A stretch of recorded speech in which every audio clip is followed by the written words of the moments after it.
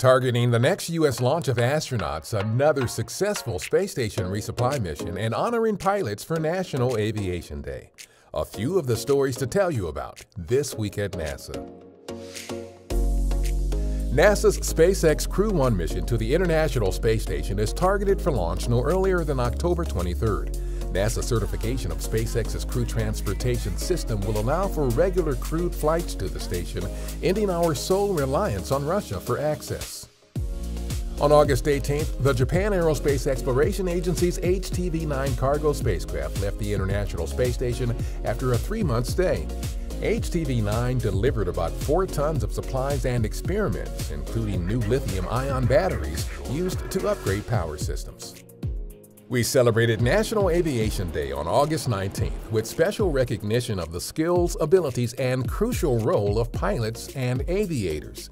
The annual observance falls on the birthday of the world's very first pilot of an airplane, Orville Wright. Find out more about our groundbreaking aeronautics research at nasa.gov/flight.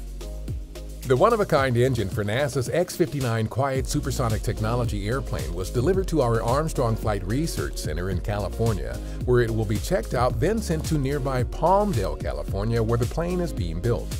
The engine will power the X-59 on missions to gather public reaction to the quieter sonic booms the aircraft is designed to produce. Technicians at our Kennedy Space Center in Florida have been busy installing the spacecraft adapter cone that will connect the Orion spacecraft to the Space Launch System rocket for the Artemis 1 mission around the Moon. This is one of the final major hardware operations for Orion prior to integration with the rocket.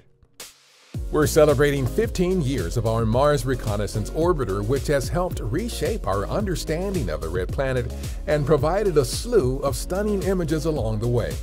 As of early August, just one of the spacecraft's 3 cameras alone had taken more than 6.8 million images and generated 194 terabytes of data sent from Mars since 2006. That's what's up this week at NASA. For more on these and other stories, follow us on the web at nasa.gov/twan.